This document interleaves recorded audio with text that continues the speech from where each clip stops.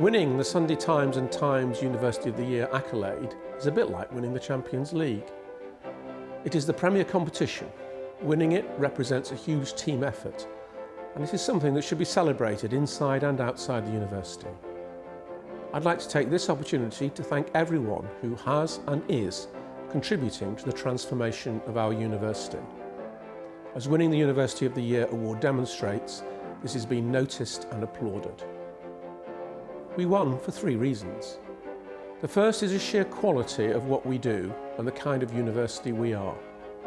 The second is that the Sunday Times and Times noted that over the last year, our performance as a university has improved on all of the key measures. This is a remarkable achievement. And third, they applauded the fact that we are an innovative university. They instanced, amongst other things, our unconditional offer strategy. They might also have mentioned our Birmingham Fellows programme, our transformed Access to Birmingham programme, the Birmingham Professional, or the new University Training School. Or they could have mentioned our winning nearly £100 million for new projects, including the High Temperature Research Centre, or our sector-leading initiatives to enhance student employability, or our numerous other bold and sector-leading initiatives, which are now the hallmark of the way we do things at Birmingham.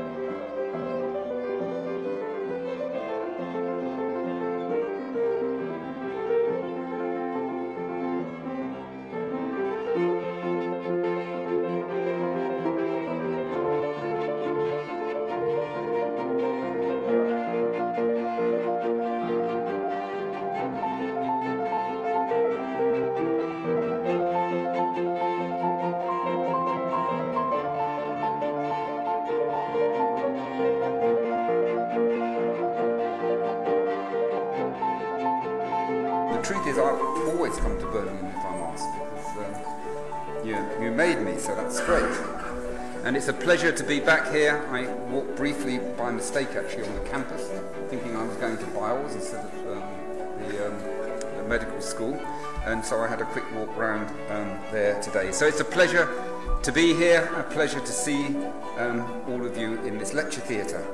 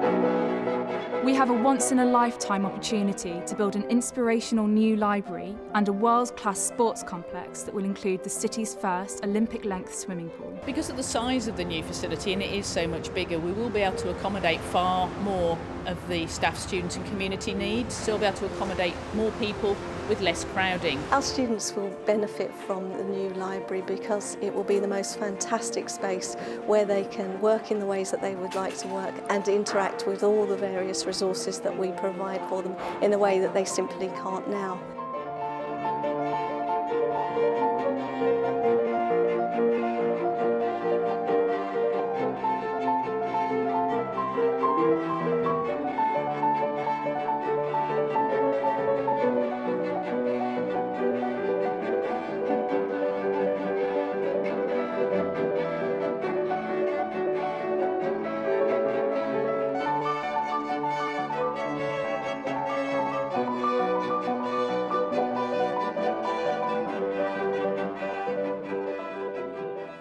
Dominic Cadbury, Chancellor of the University of Birmingham.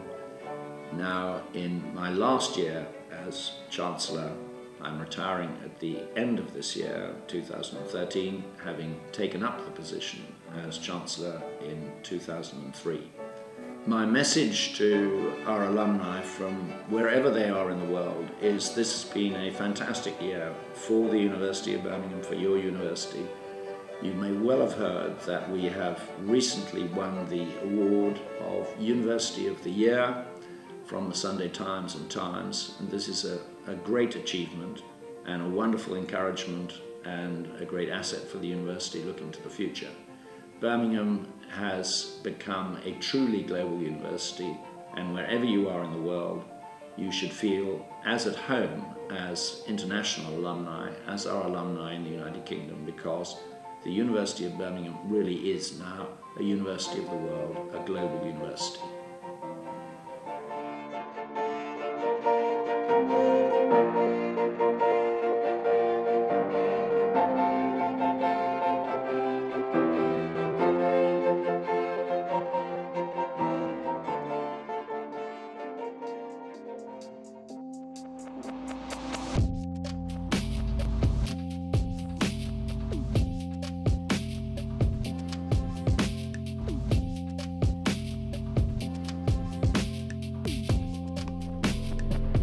My name's Kate, I studied medicine and I've chosen Happy because Birmingham's been the happiest and most fun 6 years of my life ever, and it's set me up really well for the future.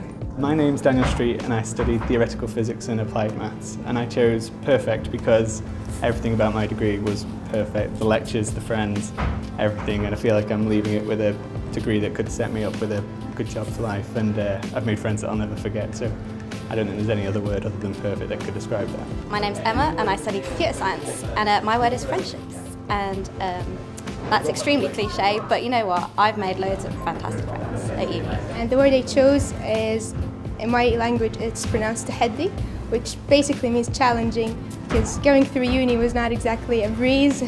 It was ups and downs, and so getting through it was really, really a good accomplishment. I'm James Dawson, I studied biological sciences, and I chose amazing because I had both an amazing time on the course and I met some amazing people who are just going to be my friends for life. A great time, we've met new friends and really enjoyed ourselves. I've most enjoyed the people, I think, getting to know new friends and having a life away from home, really. It's been great. I've just got done studying a PhD in low temperature physics, and the word I have chosen is romantic.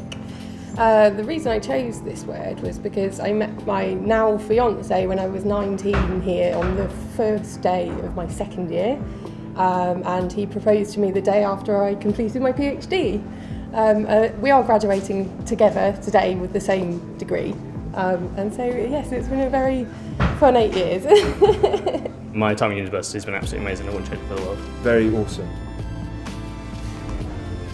A good end to a good 4 years. I chose the word stress because it was very stressful at times, but it was all worth it in the end. I'm Philip, I've studied computer science, and this word is NetBeans. It's the program I used to do almost all my work in, so it's been 3 years of my life and most of my degree. I'm Charlie, I also studied computer science. I chose Y because the University of Birmingham blew me away. And I chose this word which is teruja, and it means exciting. Although a lot of words come to mind for university, I think my time at med school was cracking. I use it a lot in my day-to-day life, so pretty much sums it up nicely. My time here is an experience I'll never forget. I made loads of new friends, developed loads of new skills, and I'll take this experience away with me forever.